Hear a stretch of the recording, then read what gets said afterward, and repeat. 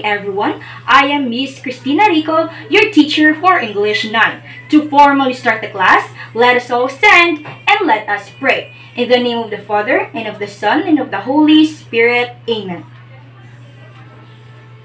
In the name of the Father, and of the Son, and of the Holy Spirit. Amen. Now, class, before you take your seats, kindly arrange your chairs and pick up some pieces of papers. Okay, now you may take your seats. Now, I am going to check your attendance. Once I call your name, please say present loud and clear. Okay? Okay. Abby, Andrew, Michael, and Jordan. Very good, class. There is no absent today. But before we start our lesson for today, I would like to ask how was your long weekend? Yes, dear. Wow. How about you, dear? Alright, so I assume that all of you had a very blissful long weekend, since some shared that they had vacation and some shared that they had family bonding. However, class, let's all remember that yesterday is history, tomorrow is mystery, and today is a gift. That is why it is called present. It only means that we should always be appreciative of what we are experiencing today, because it will be forever curved in our mind as we walk towards our future. To proceed, I have here prepared a group activity that will give all of you a clue about our new topic for today. So who among your class are familiar with the game 4 pictures and 1 word? Okay, so I asked you that because our game is somewhat familiar to it. But this time, it's going to be 1 picture and 1 phrase. So the class will be divided into 2 groups, the boy group and the girl group. What you're going to do is that you are going to guess the phrase by examining the given pictures. Is that clear, grade 9? Okay, if that's so, let's start the game. So who can guess what phrase is this? Yes? Okay, correct. The phrase is piece of cake. Next? Yes. Good job. The phrase is break a leg. Next. Yes, dear. Alright, the phrase is couch potato. Next. Yes. Okay, the phrase is got your tongue. Last one. Yes. Alright, the phrase is under the weather. Very good, class. But, however, as you were answering the activity, what have you noticed? Anyone? Yes, dear. Correct. The phrases can be described literally and figuratively. Alright, so without further ado, let's proceed to our main lesson, which is figures of speech. So what is figures of speech? Let's define it. Figures of speech is a word or phrase that is used in a non-literal sense for vivid effect.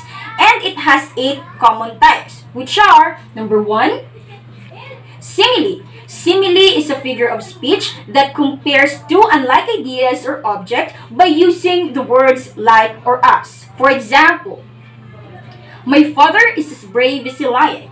It is a simile because the father's bravery was compared to a lion. Number 2, metaphor. So metaphor is a figure of speech that compares two unlike ideas without using the words like or as. Take note of the word without. For example, she is a walking dictionary. It is a metaphor because the subject is being compared without using the words like or as.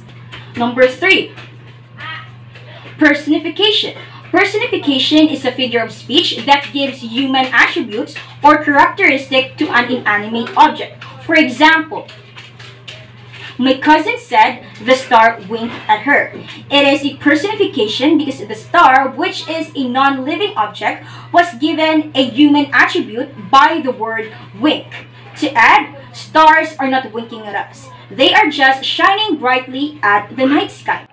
Number 4, hyperbole. So hyperbole is a figure of speech that uses exaggerated words, unbelievable, and not to be taken seriously. For example, She cried a river when her dog died. It is a hyperbole because no one, such as human beings, can cry as much as a river. Number 5. Alright, oxymoron. So oxymoron is a figure of speech in which contradictory terms appear in conjunction. For example, a comedian was seriously funny. It is a oxymoron because of the words seriously and funny, which obviously have different meanings. Number 6. Irony. So irony is a figure of speech that implies a distance between what is said and what is really meant. For example, a carpenter does not have his own house. It is an irony because it shows ironic situation. It contradicts one's job description, and of course it is, it is sarcastic. 7. Alright, so onomatopoeia. Onomatopoeia is a figure of speech that imitates a sound associated to the words or object they refer to. For example, chug, chug, chug. It is an onomatopoeia because it portrays the sound of a moving train. Last but not the least is, idiom.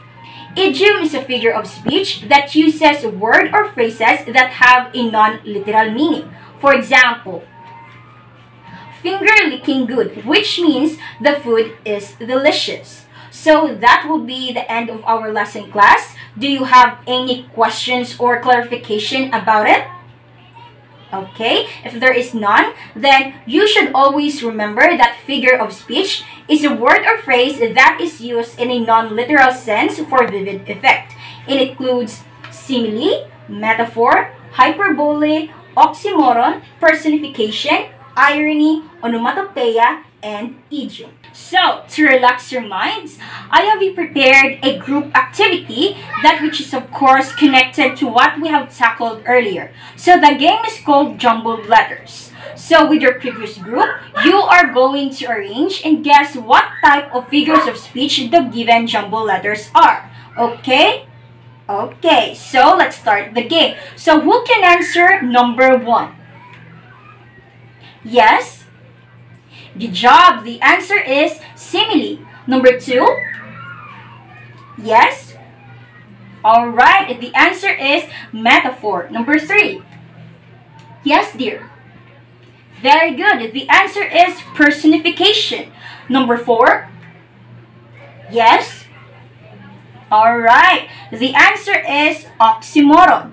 Okay, number 5, last number. Who can answer? Yes?